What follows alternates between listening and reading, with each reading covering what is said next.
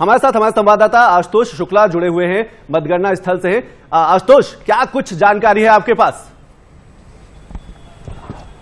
देखिए संतोष, अभी मतगणना के लिए अगर हम कहें तो कुल 20 मिनट हुआ है कि जब पूरे प्रदेश में जो है इन नगर निकाय चुनावों के लिए मतगणना शुरू हुई है। लेकिन अगर हम राजनीतिक दृष्टिकोण से इसका विश्लेषण जो पिछले 1 घंटे से आप कर रहे हैं उस विश्लेषण में जाएं, जिस तरह से आपने तमाम क्षेत्रवार जो है पूरे प्रदेश को बांट रखा है, तो निश्चित रूप से मुद्दे जो है उनमें प्रभावी रूप से जो काम कर रहे हैं उसमें जिस तरह से आप बात कर रहे थे अपराध और अपराध के नियंत्रण पर, जिस तरह से आपने स्टूडियो में इस बात को लेकर के डिस्कस किया कि मिट्टी में मिला देंगे और उसके बाद यूपी में नो दंगा सब कुछ चंगा, तो बहुत ये महत्वपूर्ण बात है। नगर निकायों में अगर हम बात करें तो बात मुद्दे की ये होती है कि किस तरीके से वहाँ की सफाई व्यवस्था होगी, किस तरह से पेयजल की व्यवस्था होगी, किस तरह से वहाँ की सीवर लाइन होगी, तमाम क्या सुविधाएं होंगी, नगरीकरण जो हुआ है उसका जो है किस तरीके से संतुलन बैठाया जाएगा। लेकिन यहाँ सबसे प्रभावी बात इस बात को लेकर के रही कि नगरों में तमाम सुरक्षा को लेकर के ये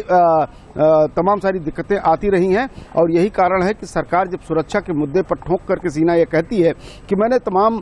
शहरों में से लेकर के गांवों तक जो है सुरक्षा की व्यवस्था पुख्ता की है, तमाम उन सारे माफियाओं का अंत किया है, तो कहीं न कहीं प्रभावशाली रूप से मतदाताओं में ये मुद्दा जो है घुस करके जाता है। लेकिन हम बात करें कि जिस तरीके से पूरे प्रदेश में नगरीकरण गांवों से निकल करके शहरों में बसने की प्रवृत्ति जो बढ़ी है, कहीं चुनौती महानगरों की और उसके साथ ही जो चाहे वो नगर पालिकाएं हों चाहे नगर पंचायतें हों, सबके सामने इस बात की चुनौती है कि जो बढ़ी हुई आबादी उन नगरों महानगरों और पालिकाओं की है उनको संतुलित रूप से किस तरह से बसाया जाए, किस तरह से उनको तमाम सारी सुविधाएं दी जाए। और जब बात केंद्र की सरकार ये कहती है कि स्मार्ट सिटी होनी चाहिए, वो स्मार्ट सिटी किस तरह से बन करके आएगी, वहाँ पर मेट्रो लाइन किस तरह के चलेगी, बिना जाम की सड़कें किस तरह से चलेंगी, पार्किंग की क्या व्यवस्था होगी, और उसके साथ जो है जो 3 मुद्दे हैं। ठीक है आशुतोष, एक चीज और मैं आपसे समझना चाहूंगा, क्योंकि आप उत्तर प्रदेश के अलग अलग जिलों में इस निकाय चुनाव को लेकर गए हैं, क्या आपको लगता है कि मुद्दे क्या प्रभावी रहे हैं? शिक्षा, सुरक्षा, सेहत, स्वास्थ्य, शहर की सुंदरता, ये तो मुद्दे थे ही, क्या इसके अलावा और भी मुद्दे मतदाताओं के मन में रहे?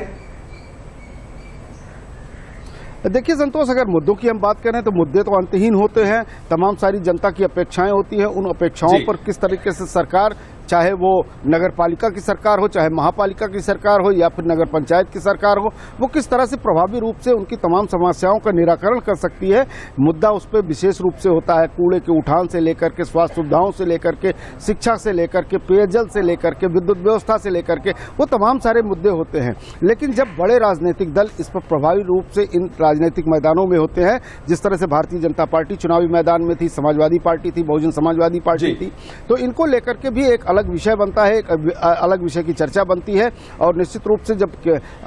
भारतीय जनता पार्टी यह कहती है कि डबल इंजन की सरकार प्रदेश में है और इसको ट्रिपल इंजन की सरकार बना दीजिए तो और तेजी से इसका विकास किया जा सकेगा, कहीं न कहीं जनता की उम्मीदें जो है उस पर और जाकर के टिकती हैं कि जिस तरह से अगर हम बात करें तमाम सारे महानगरों की, चाहे वाराणसी हो, चाहे कानपुर हो, चाहे लखनऊ हो, जहां पर मेट्रो रेल सुविधाओं की बात की जाए या फिर परिवहन सुविधाओं की बात की जाए, सार्वजनिक परिवहन किस तरह से सुदृढ़ हो जिससे सड़कों पर लोगों की भीड़ कम हो और लोगों के वाहन कम आए, सार्वजनिक परिवहन सुविधाओं की बढ़ोतरी की बात हो, या फिर वहां पर पेयजल, सीवर सिस्टम, सफाई, ये सारे ऐसे मुद्दे रहे हैं जिन पर लगातार जो है कहीं न कहीं भारतीय जनता पार्टी और भारतीय जनता पार्टी की सरकार जो है काम करती रही है। वह रूप चाहे जो है स्वच्छता अभियान के रूप में हो, वह रूप चाहे पेयजल को लेकर के हो,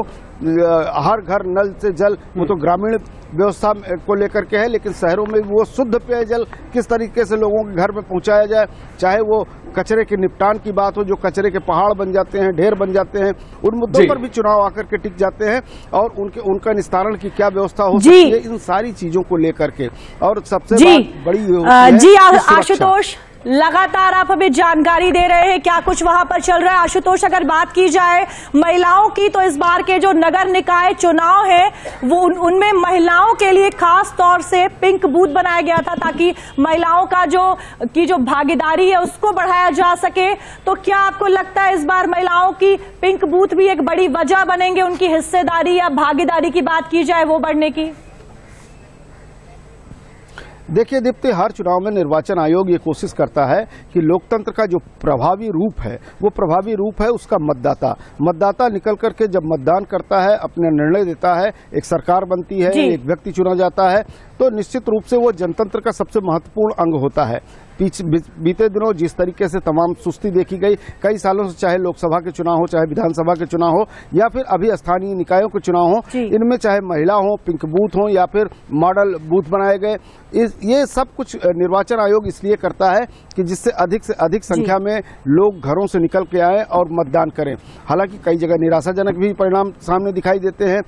लखनऊ में ही 50% से अधिक मतदान नहीं हुआ, पूरे प्रदेश का 53% से मतदान अधिक नहीं हुआ। तो जो भागीदारी होनी चाहिए, उस भागीदारी को बढ़ाने के लिए चाहे वो महिलाएं हों या पुरुष हों, महिलाओं को भी आकर्षित करने के लिए पिंक बूथ बनाए जाते हैं, मॉडल बूथ बनाए जाते हैं। निर्वाचन आयोग यहां तक छूट देता है कि मतदान केंद्र तक आप अपने वाहनों से जाएं और मतदान करके आएं। लगातार ये कोशिश है कि जनतंत्र का जो प्रभावी स्वरूप है उसमें भागीदारी जो होनी चाहिए वो सुनिश्चित की जा सके और अधिक से अधिक लोग जो है सरकार बनाने में, मेयर बनाने में, नगर पालिका नगर परिषद के अध्यक्ष बनाने में, या फिर नगर पंचायत के अध्यक्ष बनाने में, या फिर सभासद के बनाने में अपनी महत्वपूर्ण भूमिका जो है वो निभा सकें।